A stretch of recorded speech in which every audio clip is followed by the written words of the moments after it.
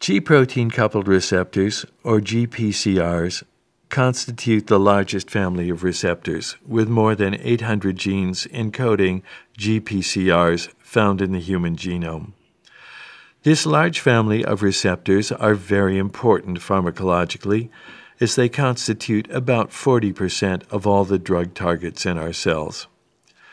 GPCRs all have a similar structure, with 7 transmembrane helices embedded in the plasma membrane, with an extracellular N-terminus and 3 extracellular loops, and an intracellular C-terminus with 3 intracellular loops.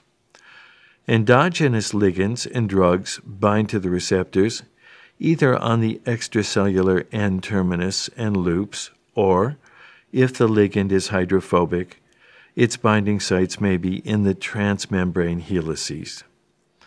Most GPCRs couple to heterotrimeric G proteins composed of an alpha, beta, and gamma subunit.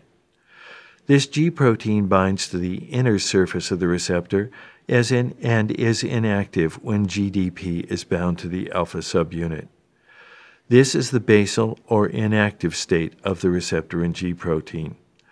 In the example we are showing here, the GPCR is a beta adrenergic receptor, and the G protein is GS.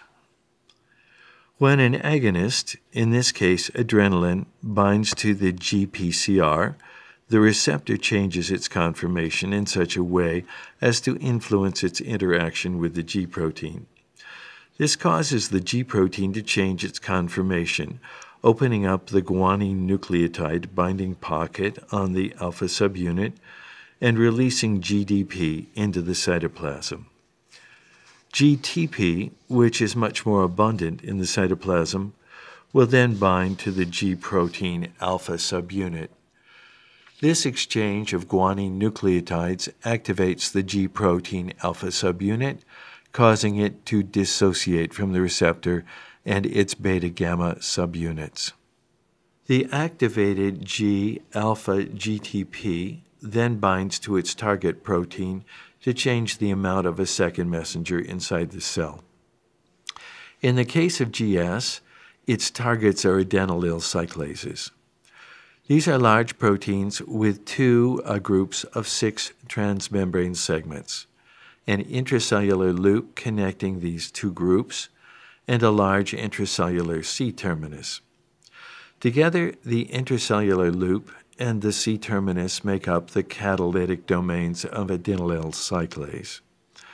Without GS-alpha, the 2 parts of the enzyme rarely come together, and so the level of second messenger cyclic AMP is low. When the GS-alpha is activated, it binds to both the catalytic domains and stabilizes their interaction, making an active enzyme that hydrolyzes lots of ATP to cyclic AMP in the cytoplasm. The increase in cyclic AMP inside the cell stimulates a cyclic AMP-activated kinase enzyme, protein kinase A, or pKa. pKa is a tetrameric enzyme composed of 2 regulatory subunits and 2 catalytic subunits. When 2 cyclic AMP molecules bind to each of the regulatory subunits, they dissociate from the catalytic subunits that are then able to phosphorylate substrate molecules in the cell. In the heart pacemaker cells, L-type calcium channels are regulated by pKa, resulting in an increased rate of heart contraction when beta-1 adrenergic receptors are stimulated by the sympathetic release of adrenaline. Signaling from GPCRs through second messengers is limited by a number of pathways. First, the stimulus to the receptor is not continuous, and when adrenaline is no longer being released onto the cell, adrenaline that is bound to the cell will dissociate and be degraded, or taken back up into the nerve terminal from which it was released. Second, the G proteins hydrolyze the GTP bound to the alpha subunit, leaving GDP in its place. And this causes the G protein to dissociate from adenylyl cyclase and reassociate with its beta-gamma subunits. Third, the cyclic AMP produced by adenylyl cyclase is rapidly hydrolyzed to AMP by phosphodiesterase enzymes in the cell.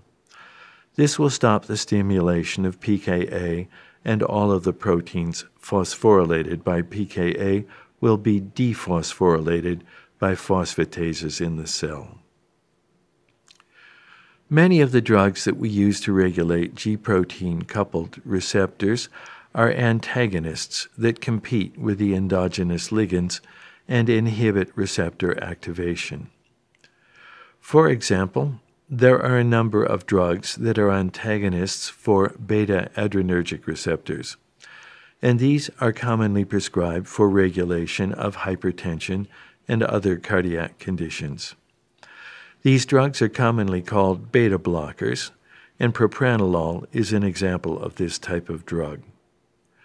When a beta blocker is taken by a patient with hypertension, it will compete with the adrenaline released from the sympathetic nerves onto the heart, decreasing the number of beta-adrenergic receptors that can be stimulated. In this way, there is less stimulation of the heart and cardiac output is decreased, resulting in lower blood pressure. Some beta blockers, such as pindolol, have partial agonist activity. That means that when pindolol occupies a beta-adrenergic receptor, it partially activates the receptor so that there's less cyclic AMP produced than when the cell is stimulated by adrenaline.